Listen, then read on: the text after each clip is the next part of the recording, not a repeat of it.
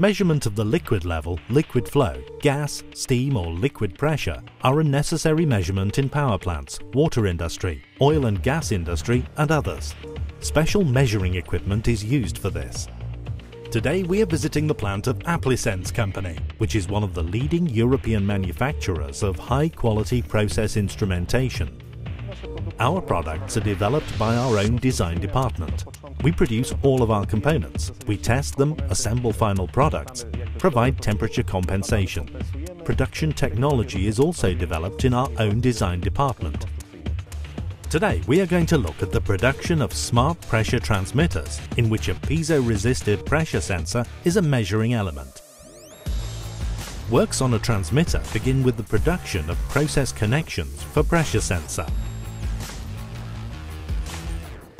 It is a part of a device which has a direct contact with medium.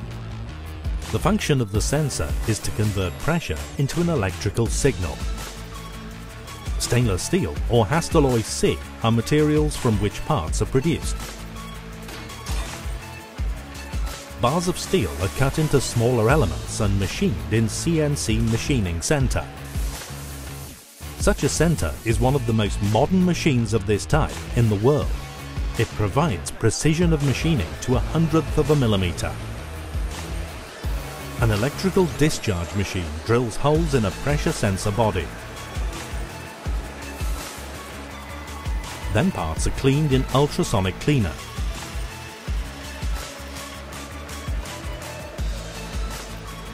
All parts that were produced on CNC machines are subject to technical control. Among other things, measurement of parts on a contour measuring station is made. It is time for assembly. A pressure sensor die, which is the key element of the whole device, is assembled to the sensor body. Pressure sensor die is the element which converts pressure into an electrical signal. Piezoresistive pressure sensor converts pressure into the electrical signal. Pressure diffracts membrane of pressure sensor, and under the influence, this diffraction of the electrical signal in pressure sensor die is changing. Bonding wires which draw the electrical signal from the pressure sensor die to external leads have only 20 microns in diameter, so that is why their assembly is made automatically.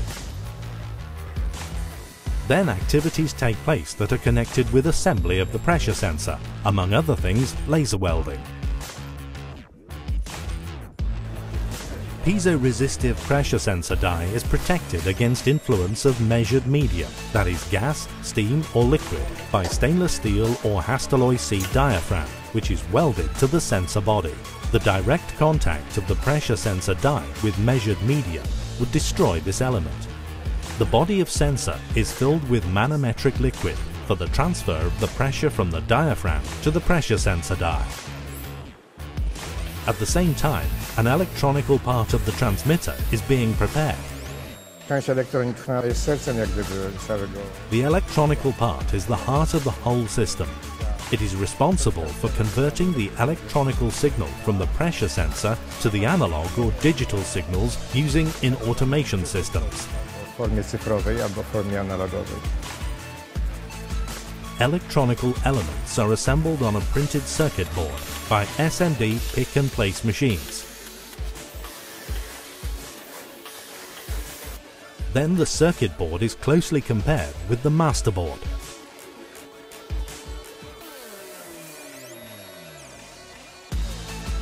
The correct operation of the circuit board is also checked.